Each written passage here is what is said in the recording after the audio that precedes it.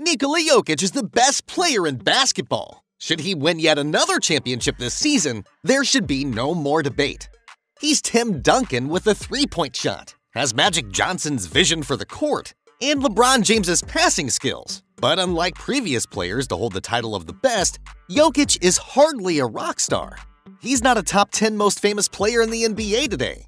If it weren't for his unusual body mass, sports fans wouldn't recognize his face in public. At one point, Nikola Jokic was being disrespected by peers and analysts. Now, everyone is willing to admit he's the best player in the league, and arguably the most difficult matchup to face. So how can such a dominant player resonate so little with the media at large? Former ESPN host Dan Le Batard blames Jokic's Serbian background. Le Batard says America hates Jokic because he's not American, and if he were, we'd celebrate him as a white dude who can hoop. You got a player who's foreign who, if he were American, good God, would he be a star? Good God! Same personality. Same exact personality. Holy with that, a white dude's dominating the NBA? Yeah, but it's a white dude, but we don't understand or know him. Where does he come from? Oh, what's his past? What? His brothers? What? What is all that?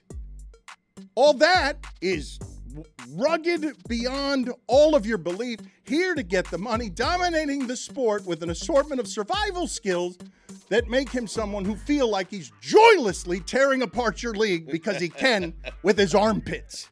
You're making him out to be Rambo. I mean, he is! You guys are telling me. You know what? Rambo could not pull this one off. He's Magic and Bird, and America hates him. What?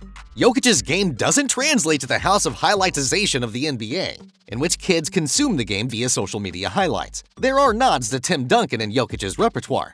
Duncan is a top 10 player in history. He's not a top 40 in the category of celebrity status. Gilbert Arenas was a guest on JJ Redick's The Old Man and the Three podcast, where he discussed Nikola Jokic, casual fans, and the Denver Nuggets.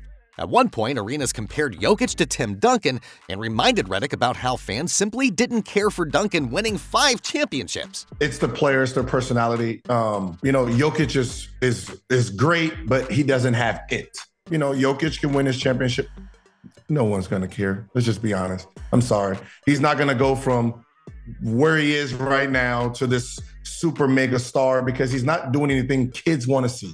Nikola Jokic has an incredibly fun personality. His own brothers have become memes, and Jokic was the 41st pick in the NBA draft. There is so much of a story to write about him that it's more of a responsibility of the NBA to do a better job of covering Jokic. He's arguably the greatest late-round pick in the history of the NBA and could easily be covered extensively the same way Giannis Antetokounmpo could be covered. It's simply just lazy conversation to say Nikola Jokic does not have quote-unquote it.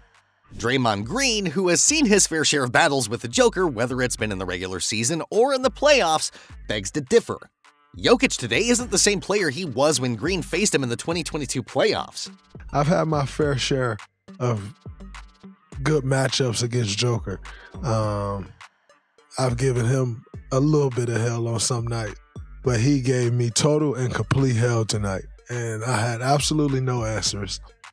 And I'm just going to laugh about it because either you laugh or you cry. And so I'm going to laugh about it. I had absolutely no answers tonight.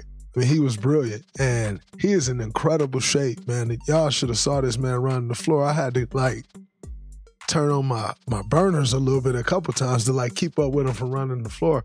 And he was just going, man. It wasn't like he got tired. He was just going and going. And, man, shout out to Joker. It's always fun playing against him. Sounds like a guy who has it. Jokic is also foreign. Foreign players do not resonate with the media/public as swiftly as those that are American-born. A transcendent star has to drip stardom both in their craft and on the mic. Michael Jordan, LeBron James, Kobe Bryant, and Magic Johnson were as interesting off the court as on. Foreign players not fluent in English struggle to excel in the latter prereq. Jokic is perhaps a greater player than Steph Curry, yet his style of play, apparent lack of personality, and off-court presence are not. And it's not the NBA fans that root against Jokic. Rather, it's the media. Unlike, for example, LeBron James and other top-tier stars, the Joker tries his hardest to avoid the public spotlight. It wasn't until an interview with his teammate Michael Porter Jr. that we found out why.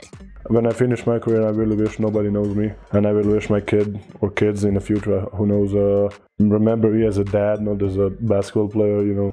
And just feel sad whenever you go to the bar, restaurant, some game, people are just taking the phones and out and trying to record you. I think that's really, I'm going to say rude. Yeah. It's not that I'm showing myself, I'm just who I am. For Jokic, basketball is really just a job, and it's just one of the many important things that he's got going on in his life. As we all know, his horses are the most important. When he eventually retires from the NBA, there's a good chance we might never see him again, unless you end up at the Kentucky Derby. This type of attitude usually doesn't get you far in the NBA, or anywhere that involves the best of the best. But the Joker has found a way to prosper anyway, and his career speaks for itself. It's been a truly unprecedented run for the Nuggets superstar, and he's made a fortune for his performance over the years. But when it's all said and done, we all know that Jokic will disappear from the public eye just as quickly as he entered it. Le Batard suggests there's a demand for a white player to star in the NBA. Firstly, there's no proof of that. Notice he didn't steer us toward any studies that say this is the case. Secondly, some say it's quite clear Jokic's skin color is why certain media members dislike him. Despite false allegations that the NBA media is 90% white, the vast majority of NBA television personalities are black, and thus have far greater influence than any number of beat reporters, who are typically white. Of the two NBA pregame shows on TNT and ESPN, all 6 analysts are black. The leading NBA commentators are as well, from Stephen A. Smith to Charles Barkley to Michael Wilbon. The same Stephen A. Smith who made a questionable claim on First Take, asserting that Jason Tatum is the leading candidate for the NBA MVP award. With Joel Embiid sidelined due to injury, Smith argued that Tatum's impressive performance and leadership for the Boston Celtics make him deserving of the honor.